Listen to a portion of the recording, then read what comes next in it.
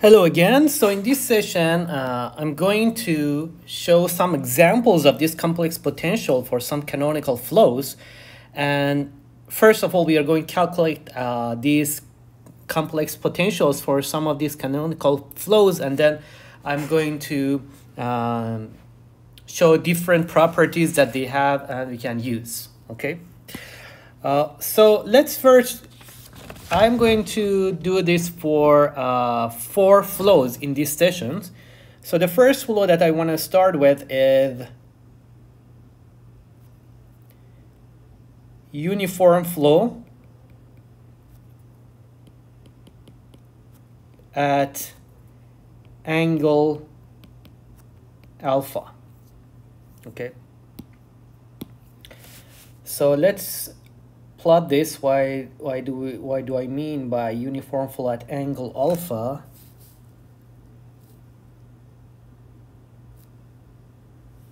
Okay, so say we have this is our coordinate system.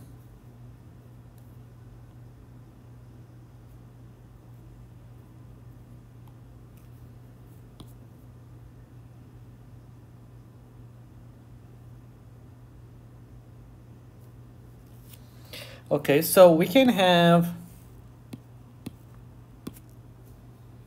some flows that are this uniform flow that is kind of flowing with angle alpha.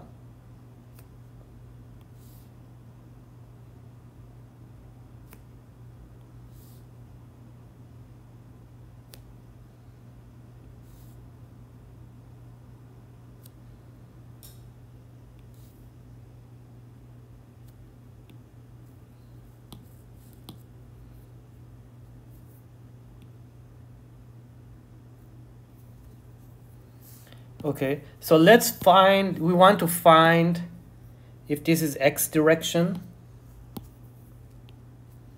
and this is y direction, and here the angle is alpha, and then we have velocity u. This is the velocity u. This goes with velocity u at every point. So we have a uniform flow that has an angle of alpha with respect to the x direction. So we want to see what are going to be the velocity potentials here. So if this is u vector, this is going to be u cosine alpha. If this is u vector.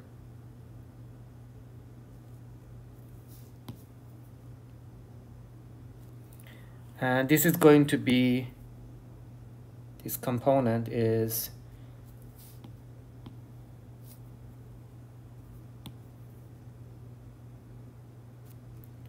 u sine of alpha, right? Okay.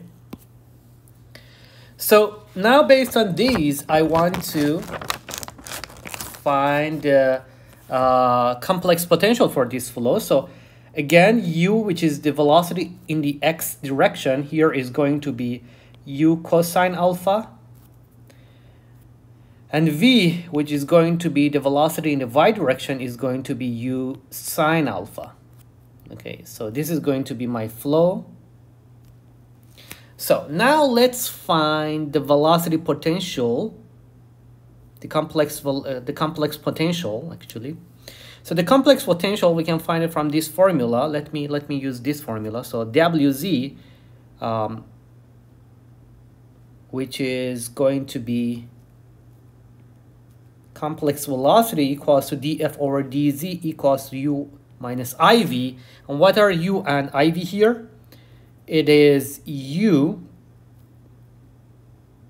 cosine alpha minus I sine alpha. Right, I just factor u from here and replace it. So what is this? This is the definition of e to the minus I alpha. And so this becomes u e to the minus I alpha.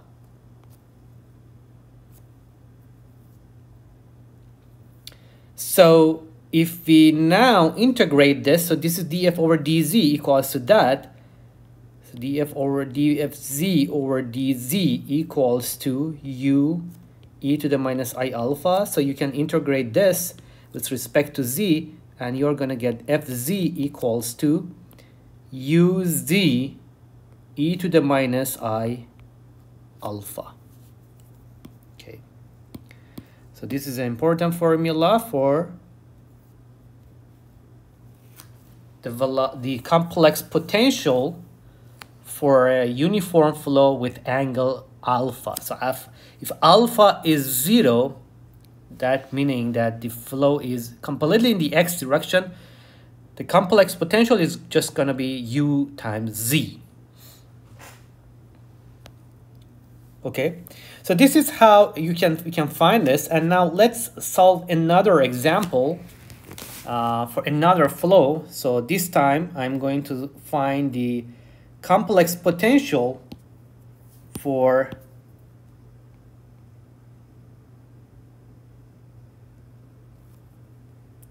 a source flow at Z naught. So the source flow, if you remember, is just a source that is kind of leaking. For example, it can be a gas pipe, something like that, that is leaking. And then it creates this kind of source flows.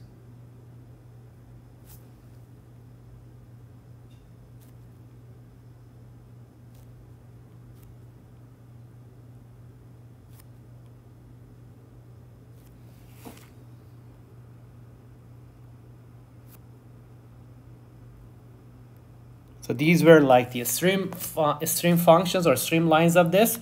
And if you remember from before, for a source flow, the velocity that we found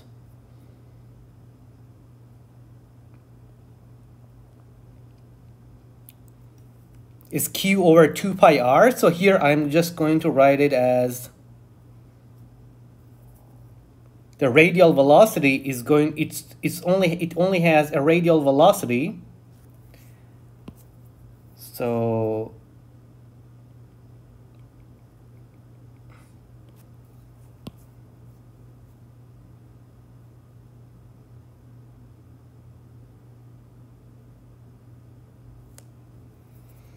the radial velocity is going to be m over 2 pi r.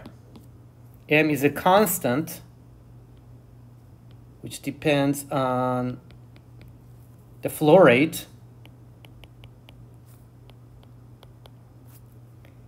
And it's going to decrease with radius. So as you go further, you become further away from the center of the source, UR is varying with 1 over r. It becomes smaller, right? And then u theta, there is no tangential velocity here. It's just 0. We don't have any velocity in this direction. All the velocities are in the radial direction. Okay. So now let's find the complex potential for this. So I'm going to use this formula again for this type of flow. So here I will just use this one. So let me do this. So we have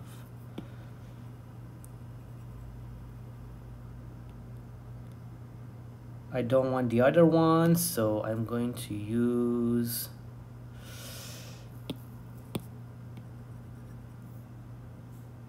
this formula because I just want to use it in terms of the cylindrical coordinates system. Okay, so now let's just replace and substitute UR and U theta from above. So for UR we have m over 2 pi r, and then for theta it is just going to be 0, and then times e to the minus I theta. So this is going to be, I will bring the ei theta, because it's minus negative, to the denominator. So I have 2 pi r e to the I theta. And what is r e I theta? Here we have it.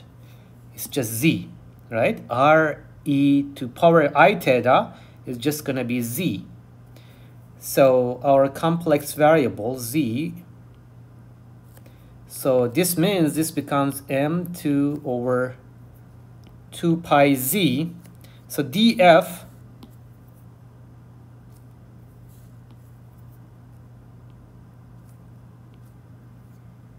is just 2m over 2 pi z. So if now we integrate this, fz is going to be m over 2 pi. What is the integral of 1 over z? It is logarithm, or ln of z, right? And if you want to write this for at z naught instead of z0, when the center is at z naught, so here we assume the center is just at the point z0 of the coordinate system, but imagine it is at z0, like z0 could be anywhere, like if it is x and y, you can have the source flow here, and this is going to be z0 at point z0. So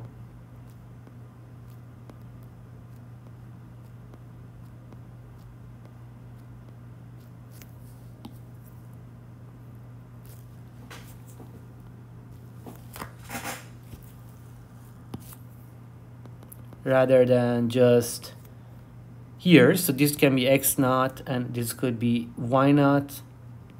So z naught is x naught plus I y naught. Okay, so there fz is going to be the complex potential is going to be m over 2 pi ln of z minus z naught.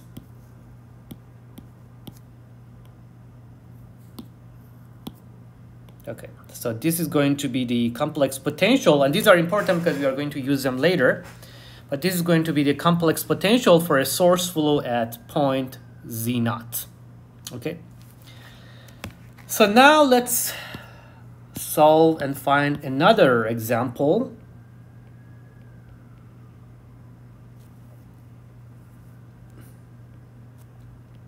This time I want to find the complex potential for a potential vortex at, again, z naught. So what was a potential vortex? For a potential vortex was an irrotational flow where the flow was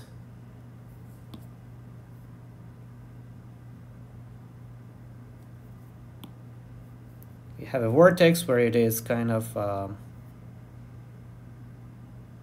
rotating.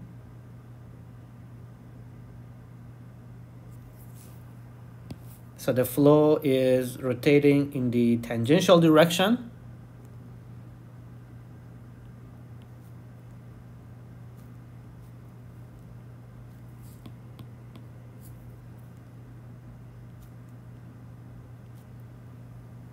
Okay, so the radial velocity is 0. And the tangential velocity, if you remember from a potential vortex that we had, is going to be this, right? Circulation over 2 pi r. So I'm just going to use that. Circulation over 2 pi r. So now let's find the complex potential here again. So we have this, and this is going to be this is the definition of that. So let's just substitute UR is going to be 0, and then U theta is going to be I times circulation over 2 pi R e to the minus I theta, which is going to be minus I circulation over 2 pi R e to the minus I theta. And I am going to bring this to the denominator again.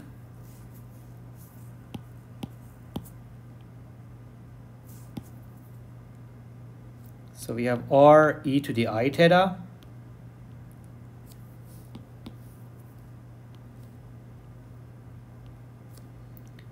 And e to the R e to the I theta is again z. So this is going to be minus I circulation over 2 pi z. And so we just need to take an integral here. So fz is going to be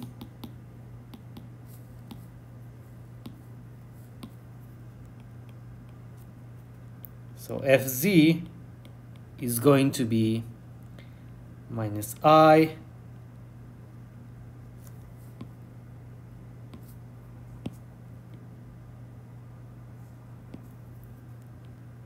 circulation over 2 pi ln z, right? What is the integral of 1 over z? It's going to be ln z.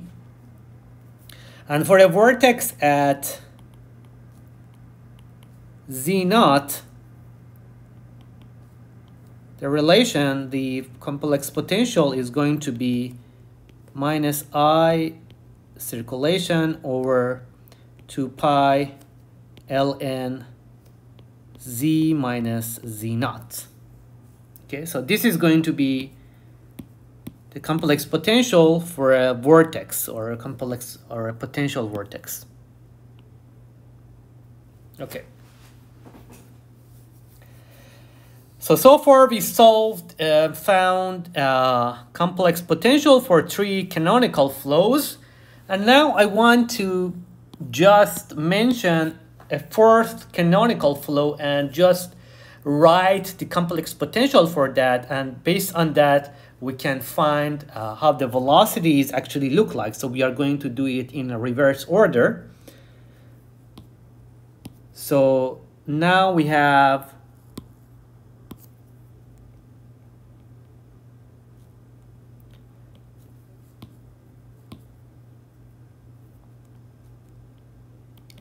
flow in a sector of angle pi over n. Okay, so what does this mean?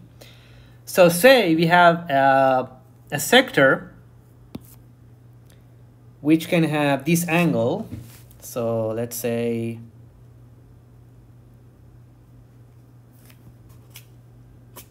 this sector can have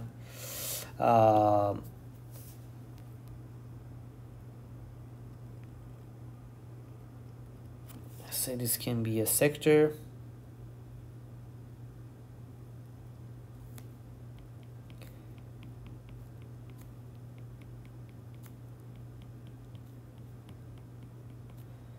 and then this can have some angle, and we want to find the velocity, the complex potential for the flow inside this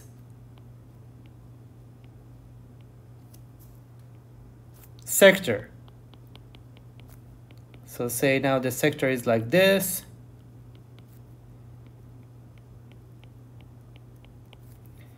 So this has angle alpha. So say here alpha is pi over n, and we want to see how the flow actually moves within this, and also what are streamlines and the complex potential. So the complex potential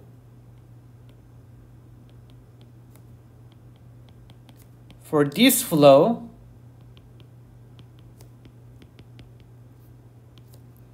is given as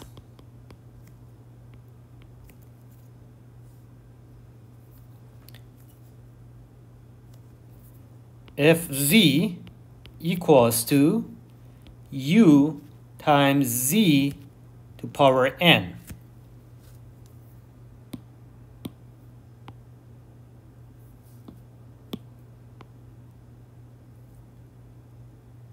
Okay, so now let's see what are, based on this, what are going to be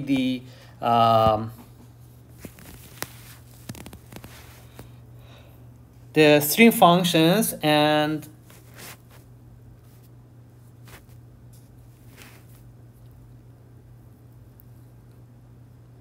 velocity potential. So here we know that Fz is given, so it's just u times Zn. And instead of z, I just want to write r to the I theta. So I will have u times r e to the I theta instead of z. And then this is to power n. So this equals to u r to power n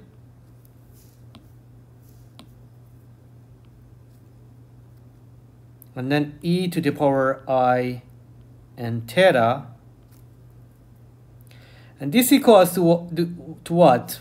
What was the definition of this complex potential? Phi plus I psi, right? Velocity potential plus the string function.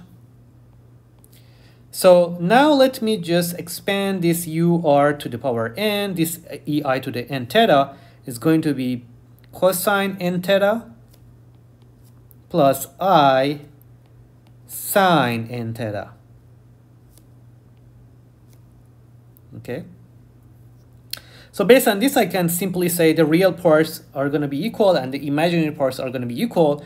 So phi, which is the real part of complex potential, equals to u r to the power n cosine n theta, velocity potential. And then psi is the string function, is going to be the imaginary part of this complex potential. So u r to the n sine n theta, which is this part, the imaginary part, is going to be the string function.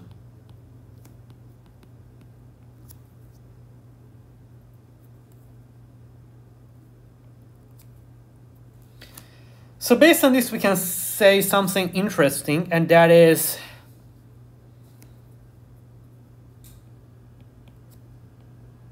at theta equals to 0 and pi over n, what's going to happen? Sine of n theta is going to be sine of 0 is going to be sine equal to sine of also pi over n times n, or let me write it this way, n times pi over n, which is just pi, and these all equal to 0. So psi at these points, the string function is going to be 0. Okay, so let's see what is that. It means that if we have this,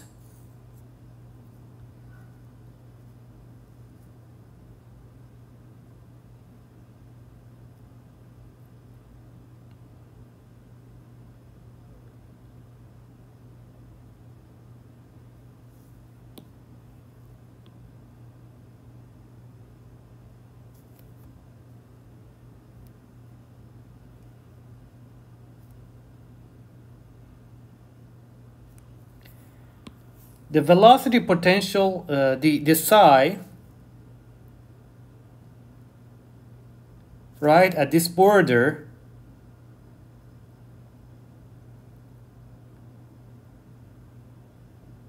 which is where alpha theta becomes pi to the n, right? Here you have it. And also at theta equals to 0, which is just here,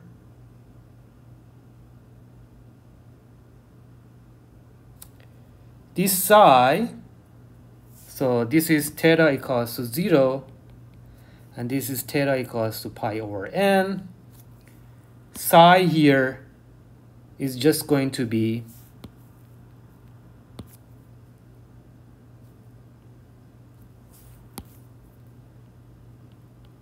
zero. Okay? So what is WZ? So WZ is, let's find the velocities here. So WZ, which is going to be dF over dZ, and Z here, F is U times Z to the N, so the derivative of that with respect to Z is going to be U times N, so N times U, Z to the N to the minus 1, right? What is dF over dZ here? It's going to be N U Z to the minus Z to the power N to the N minus 1, right? So it's going to be N times U times Z to power N minus 1. So instead of Z, I want to write R E I theta, so I'm going to have N U, and I have R e to the I theta to power N minus 1, which is going to be N U R to N minus 1 e to I N minus 1 theta, which equals to N U R N minus 1. And then I can just write this term as two terms. First, e to the power I n theta times e to the minus I theta. Okay?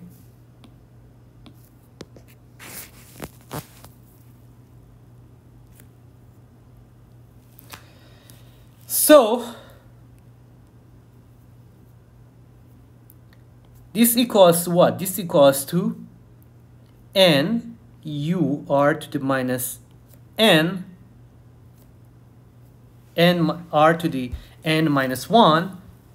Then we have cosine n theta. What is I n theta? Cosine n theta plus I sine n theta to power e to the minus I theta. And let's look at it here.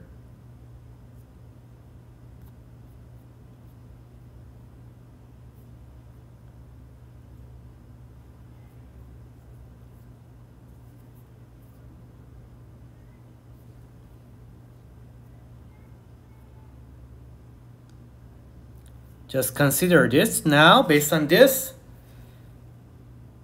we have this part, and then the rest is here. So based on that, I can write UR equals to N U R to the power N minus 1 cosine n theta, and U theta is going to be, this is minus that, so I need to have a minus sign here. So minus N U R N minus 1 sine n theta.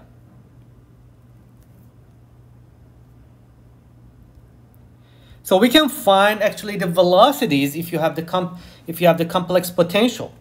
So now let me just show these here. So if your theta is between pi over 2n and 0, then your cosine and theta is going to be positive, right? So cosine and theta is going to be positive. And when that's the case, that means that here, you see it here, right? Cosine and theta. So our UR, the radial velocity, is going to be positive.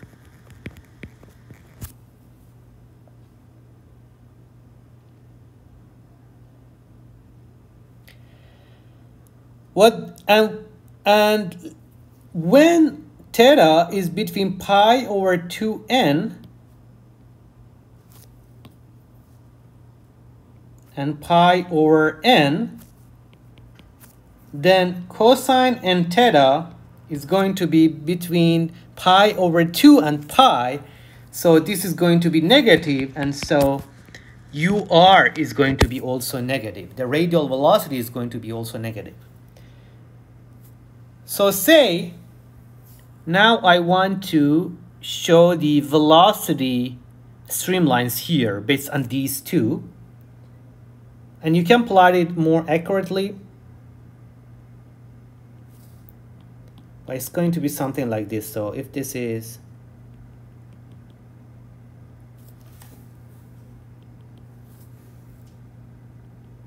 that is pi over n, and this is going to be theta equals to pi over 2n. So when the velocity potential is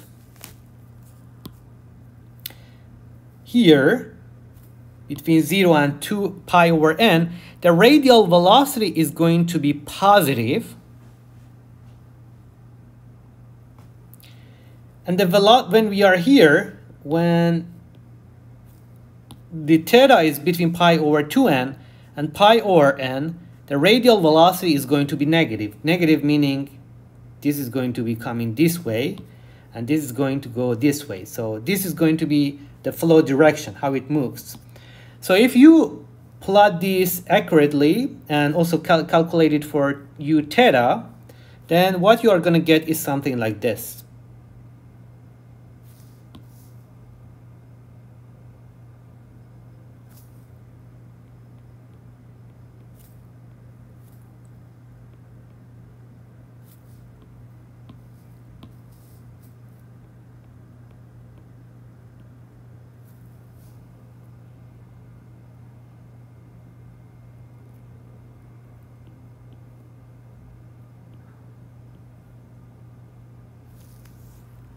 And the velocity, these are going to be the streamlines.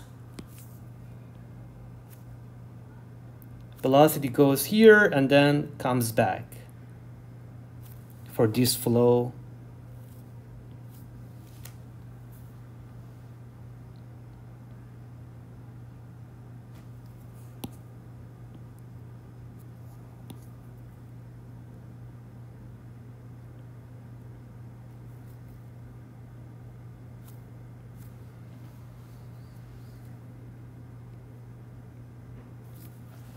Around at a sector of angle pi over n. So this is going to how the velocities actually look like. Okay?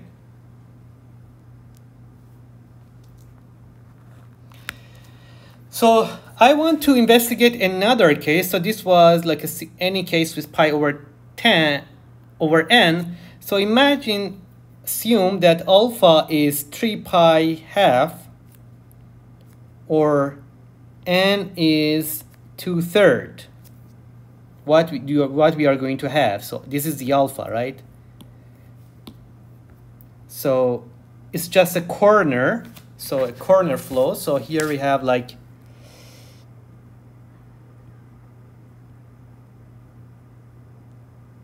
something like this.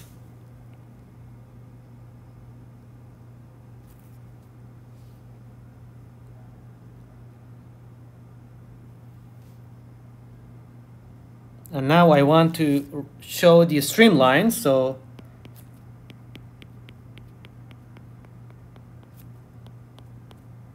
for this specific flow.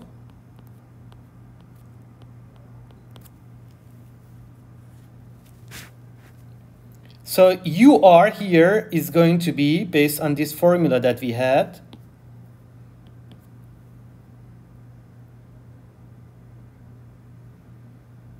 And URN minus, instead of N, I put 2/3, so it's going to be minus 1/3 cosine 2 theta over 3. And U theta is going to be, so let me just, instead of N, write is 2/3 minus 2/3 UR2 minus 1/3 sine of 2 theta over 3. And when theta is between 0 and pi 2 times 2/3, which is going to be 3 pi over 4,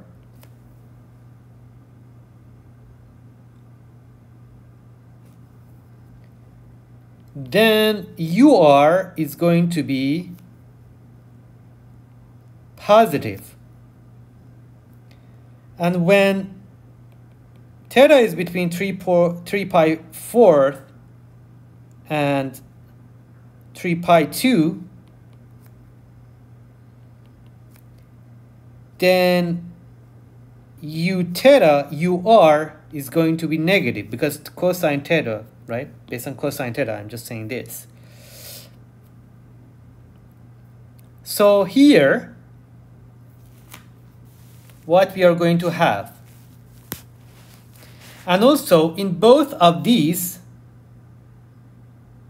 if theta is between 3 pi 2 and 0, so 2 theta over 3 is going to be between pi and 0. So sine of 2 theta over 3 is going to be always positive. So U theta is going to be always positive in this region. So what is, now let me show these lines. So here,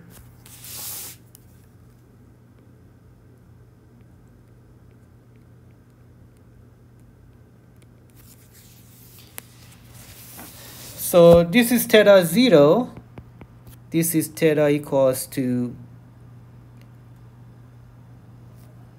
3 pi 2, and this is theta equals to 3 pi 4. So in this region, in all of them, first, U theta is going to be positive.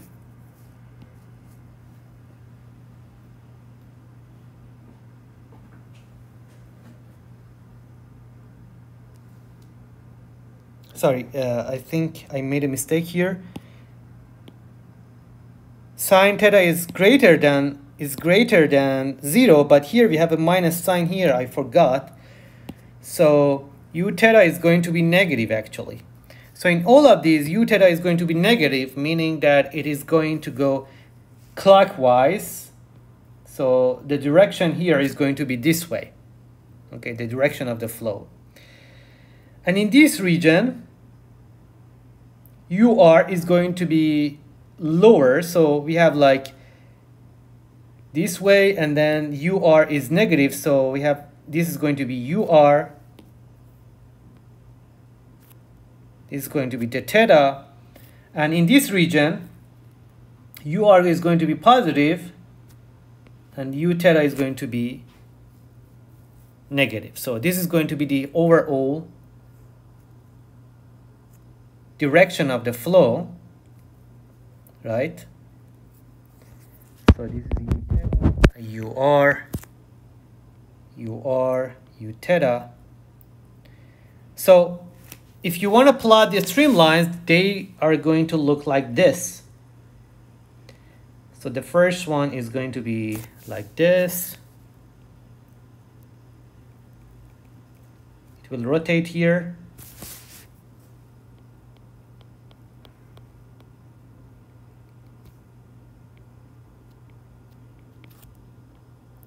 So this is going to be the direction of that. So this is the one streamline, and then the other streamline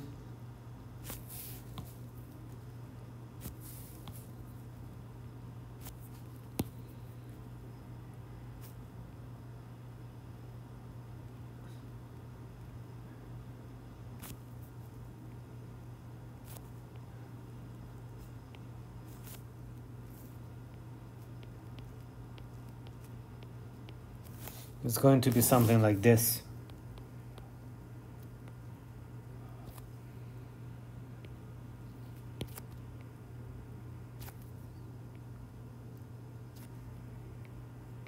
So these are going to be the streamlines, and then you can plot the rest like that.